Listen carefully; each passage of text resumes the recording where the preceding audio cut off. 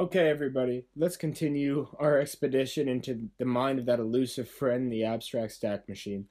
So we're going to be looking at an example with pattern matching and recursion and seeing how that works on this simplification model.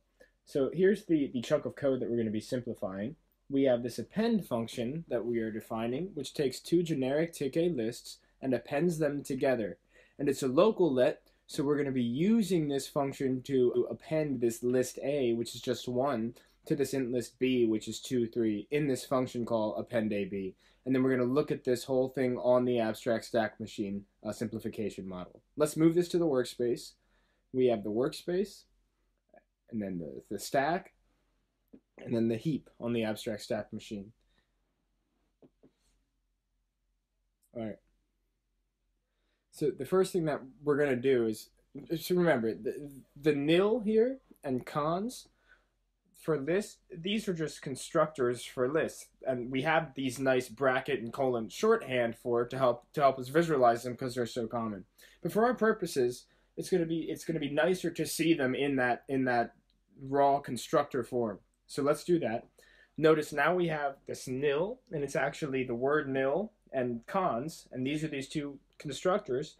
Cons takes two arguments. The first one is the element, and then the second one is the list that you want to cons the first argument, that element, onto.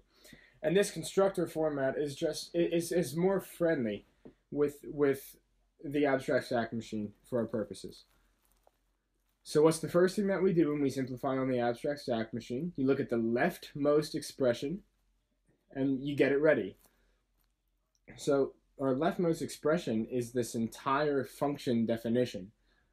But it's still a let binding, and this is going to be ready when whatever's coming after the equal sign is a value. So everything that's coming after this equal sign, we want to get it to be a value. Remember, and we stressed this so many times in class, functions are values. So how can we show that? Just like this. We use this anonymous function definition of append. So append is going to be equal to this anonymous function, which takes the same arguments and does the same thing. And this allows us to actually have something that we can point to on the heap. So that's what we're going to do. We're going to copy this entire thing to the heap, just like this. And then we can point to it from the workspace. Notice, now append is just this binding pointing to its value in the heap, which happens to be a function definition. But there's nothing else here that's differentiating append from any normal binding that we've seen on the stack so far, any normal identifier. So we can now move it and push this to the stack.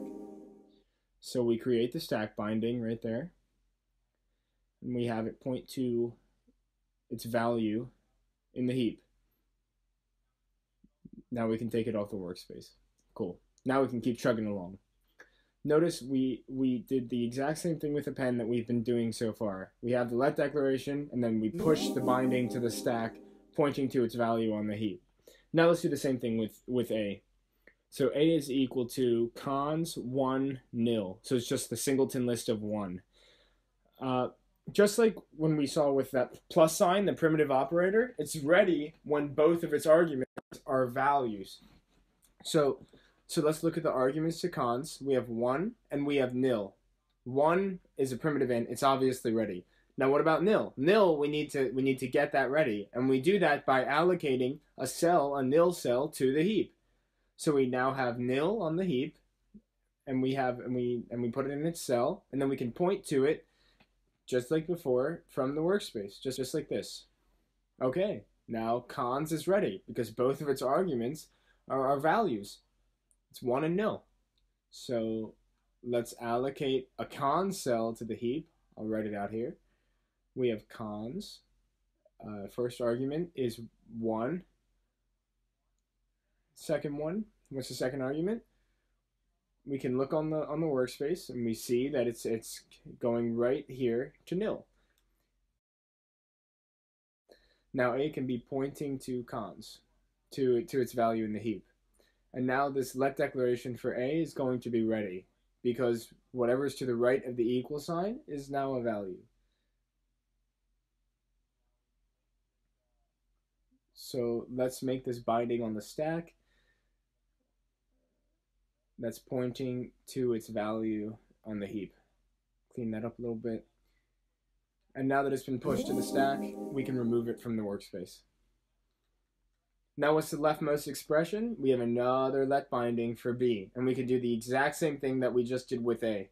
B is equal to this constructor, which takes these two arguments. The first one is 2, it's ready. Now the second one is not yet ready. It's another constructor, which is taking 3 and nil. So we have this nested thing going on. We need to get this nil ready so that this entire cons is ready, so that this bigger cons is ready, so that this entire let binding of B is ready. So let's do exactly what we just did. Let's make a nil cell on the heap, allocate that cell, and then point to it from the workspace. Now we can allocate this next cons cell. So we have cons 3 nil, and again we put its two arguments just in these boxes to the right of the cell. And then we can take that off the workspace and point to it, like so. Now we can allocate this cons cell. So we have cons 2.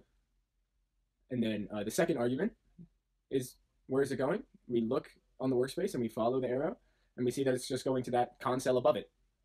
And this represents the list 2, 3 on the heap. Now we can point to it from the workspace, like so. And now this entire let binding for B is ready. So we can push it to the stack. Where is it pointing to? You follow the arrow from the workspace, and we make the arrow go right there, and we make it, and we can remove it from the workspace. Now, nice. So all of the stack bindings are ready to go. We have everything that we need to be able to tackle the meat of this problem, which is the call append AB.